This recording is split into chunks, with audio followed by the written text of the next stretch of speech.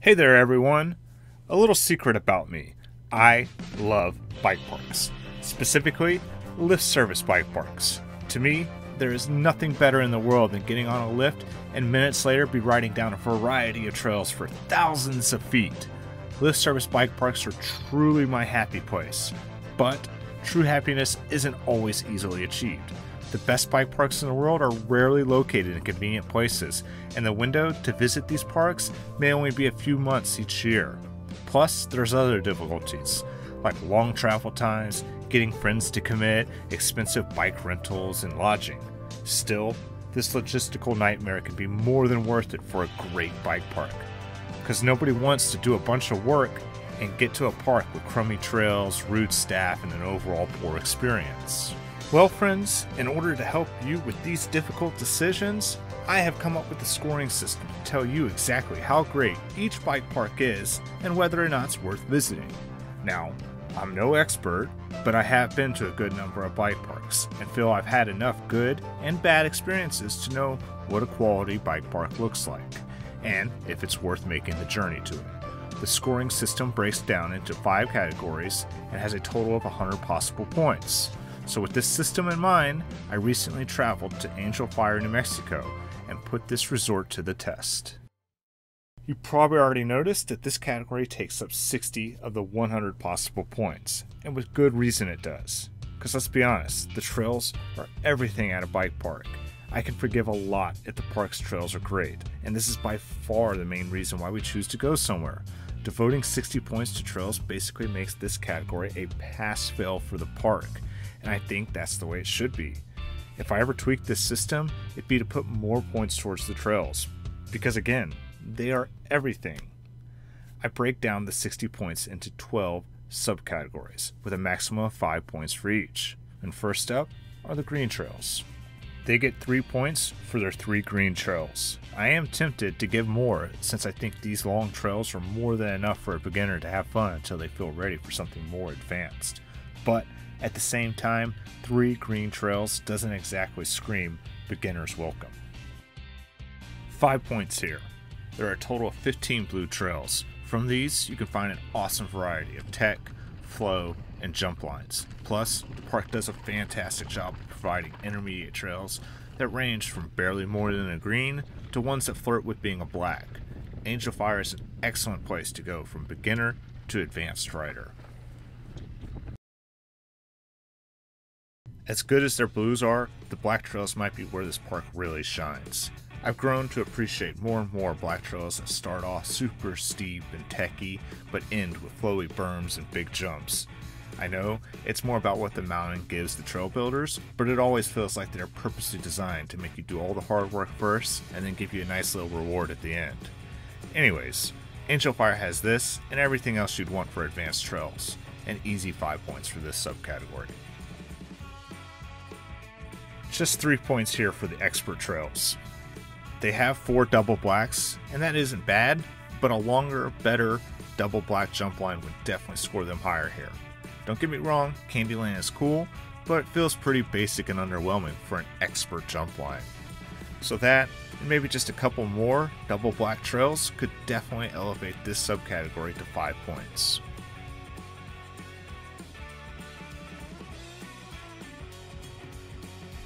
There is only one pro line at Angel Fire, and it's pretty short. Don't get me wrong, it was still too much for me to even try. But it'd still be nice to have 1 or 2 trails out there for people to aspire towards. I want to feel like there's always growth and new levels for me to achieve, even if I don't try it. Oh, forget that. Since I last visited 2 years ago, the flowy, smooth trails have improved a ton. Turbo Diesel and other trails felt so nice going down. They're clearly trying to raise their game by offering more machine-built trails with huge sweeping berms. A solid 4 points here, but if their progress continues, I'll feel much more compelled to give 5 points in the future. If you want to feel like you've been hit by a dump truck, a full day of riding at Angel Fire can and will give you that. Whether you're a green, blue, or black rider, you can find good, challenging technical trail here. another easy 5 points for this subcategory. Boulder Dash, Hungry Hippo, Last Call, and Candyland are machine-built 100% devoted jump lines. And I'd also say there's another 6 or 7 trails that have a good number of purposely built jumps on them. They are plentiful at Angel Fire, but there's definitely room for more. There's always room for more jumps. That said, I'll give him 4 points here, because if jumps are what you seek, then you'll be very happy at Angel Fire.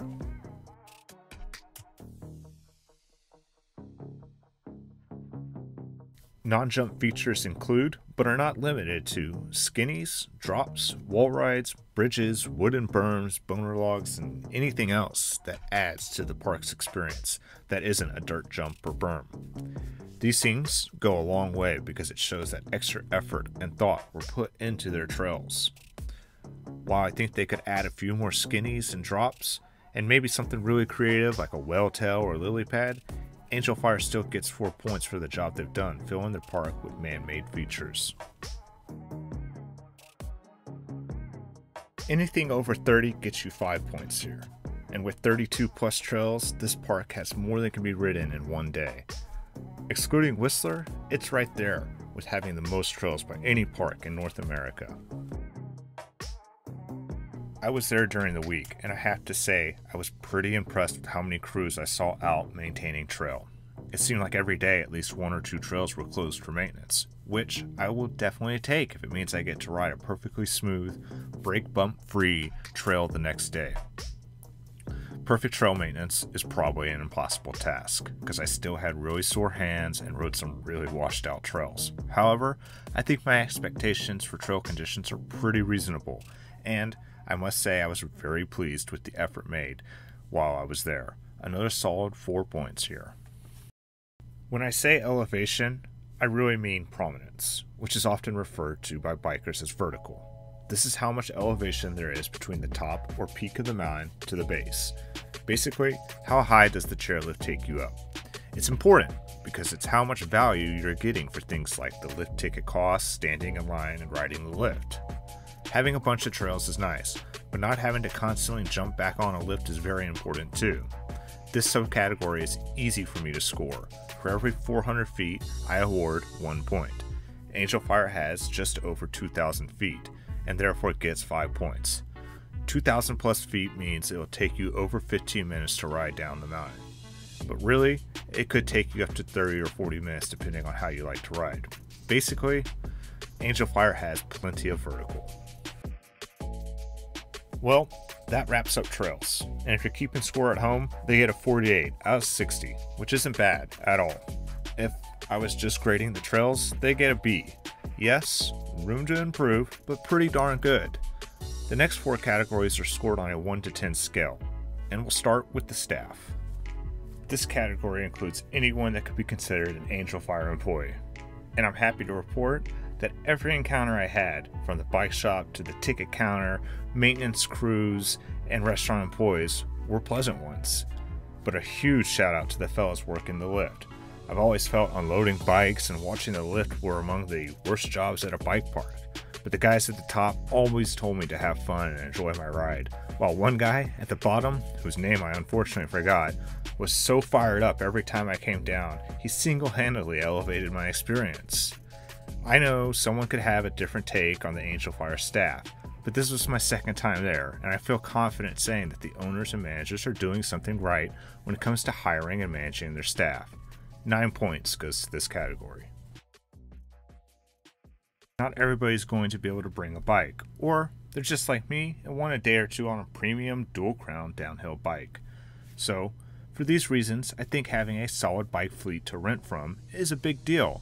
And once again, Angel Fire delivers with a 9-point score. They have great bikes and a solid amount of options. After it was recommended to me, I got the Comical Supreme. This isn't a bike review, but if you're wondering, this bike kicks ass, and I highly recommend it if you're in the market for a DH bike. Being that I visited during a pandemic, this wasn't really a fair time to be grading the location's vibe. But, as mentioned earlier, I was here 2 years ago, And based off of what I remember, the vibe is that of a small, close-knit bike park. During non-pandemic times, they host a good amount of races and other events. Plus, you're likely to see groups of people hanging out in the parking lot drinking beers and socializing. Where it does fall short, though, is that there's only one place to grab a drink or a bite to eat that's in walking distance, and the nearby town is really small. I'm only giving the vibe a 7 because after the lift shuts down, so does a lot of the fun. This category is pretty subjective, and is really just a chance for me to award up to 10 points for anything else I think deserves credit. I'm giving Angelfire 9 points for the really fast, awesome lift, short lines, reasonable lift ticket prices, and great weather. And, well, just 'cause I like it. So there you have it. Angelfire scores an 82 out of 100, and I'd say I'm pretty happy with that. I drove 12 hours just to visit this bike park, but would have easily driven another 5 or 6 to spend a few days there. I also wouldn't try to talk anyone out of traveling there by plane. I think it's well worth the money you'd spend, even though the nearest airport is still over an hour from the bike park. So let me just finish by saying this. If you live on this continent and you're considering a visit to Angelfire, then go. You'll be glad you did. Feel free to let me know what you think of this grading structure. I plan on doing more bike parks this way, and I'm open to tweaking my system. Also, if you didn't like my score, please let me know why in the comments. This, of course, is just one guy's opinion, but I'm more than happy to let you know why your differing opinion is dumber than mine. Seriously though, if you made it this far, thank you so much for watching.